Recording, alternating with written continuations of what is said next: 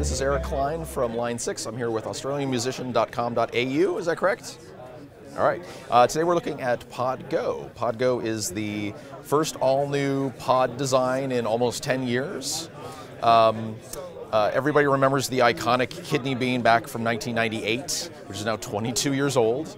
And it was it was hard to find a photo of a big control room in the late 90s and 2000s that didn't have a pod there, and it was wildly successful because it was very easy to use, very immediate, and very portable. And then as the years progressed, pod became sort of something different. It became more of a flagship, and it culminated with HD500 and HD500X. And then when we pivoted and we went upscale with Helix and HX products, which have also been wildly successful, when we went back to go and revisit pod, it didn't make sense to try to redo HD500X because LT is really kind of the spiritual successor to HD500.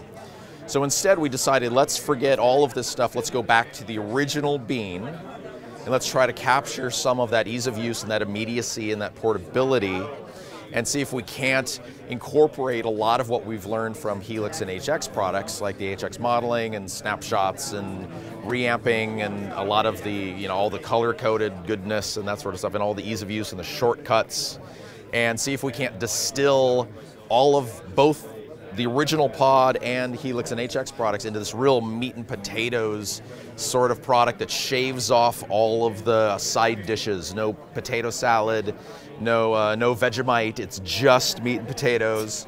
So